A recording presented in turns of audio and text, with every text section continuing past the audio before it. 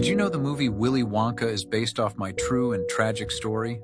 Hello, I'm Tonka Jahari, a very successful businessman from the early 1900s.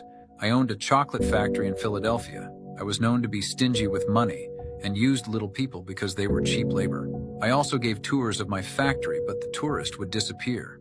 Over 200 people went missing on my tours, never to be seen again. Because of my wealth and economic power brought to the city, no one would even dare speak up out of fear, until a group of 4 friends would go on a tour at the chocolate factory.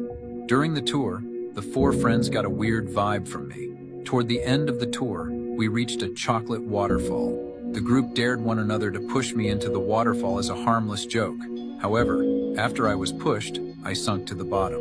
The police were called, and they recovered me from the waterfall, but I was already a frozen statue of chocolate.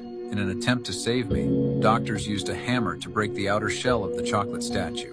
After a few hits by the doctor, I shattered into a million pieces. The local authorities then seized my chocolate factory. It was discovered that the missing tourists were used as an ingredient for my chocolate bars.